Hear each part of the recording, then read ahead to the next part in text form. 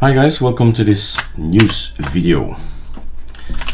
We've just released the ArcoLinux ISOs, all of them, right? A bunch of them, and explain to you what's new. So start here, releases.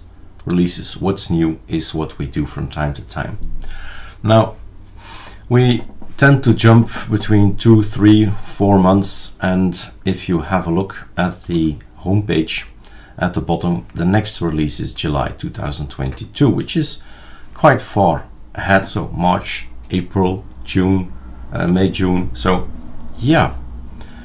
So the idea was, let's do an intermediate release, but not with all the ISOs. It's just too much work for me, for the beta testers, for everybody. What we are going to do is hopefully promote a little bit ArcoLinux B. B is created to build your own ISO.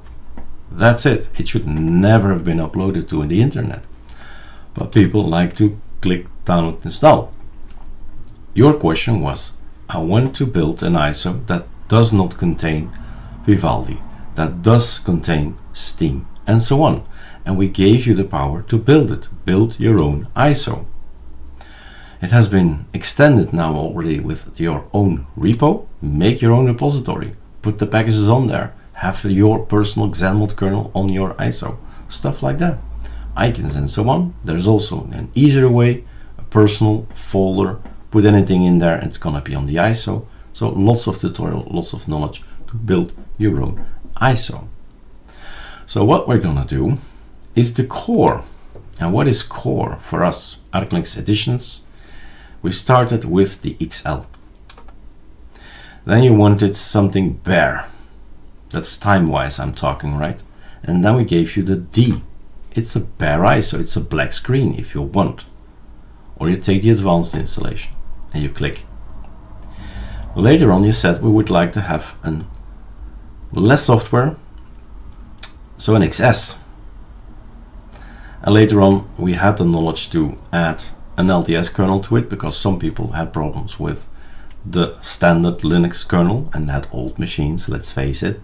And this is the long-term support kernel, which will have, statistically, may have more results. You may have better results with it on older machines. So that's what we call the core. And the Bs, that's up to you to build it, or to still download it, because they're still there from the March edition, and before that, and before that, and before that. So the Bs are online. It'll just mean more updates while you install it or afterwards. So beginning of April, we'll release the XL, the XS, the D, and both XSs, right? So 4 ISOs, and that's it. Beginning of May, 4 ISOs. That's it. Beginning of June, 4 ISOs, that's it.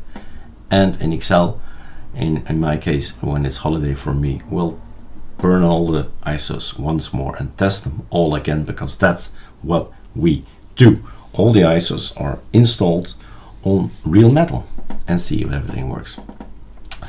So that's it for me, guys. So the major ISOs, the core ISOs, that's what we call them, the core ISOs, will go online. I think the 2nd of April will be possible, and so on. May, June, and then July. We'll see when in July we'll release all the ISOs, Bs included. All right, cheers.